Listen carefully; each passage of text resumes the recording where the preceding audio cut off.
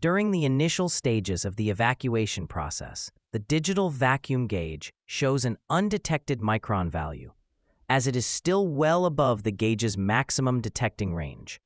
You can clearly see the moisture in the compressor sight glass boiling off at a high rate when at this vacuum level.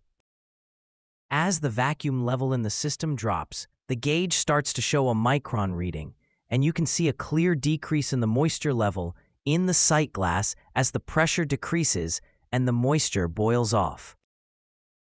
As the vacuum gauge reaches lower micron levels, the moisture is almost completely boiled off, and the bubbling in the sight glass is barely noticeable.